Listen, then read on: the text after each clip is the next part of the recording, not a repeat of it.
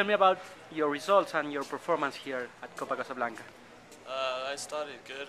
First day was pretty good. Second day I struggled a little bit. I went to 3 sets, and then the last 2 matches have been straight sets, and yeah, I'm feeling quite good. What about your serve?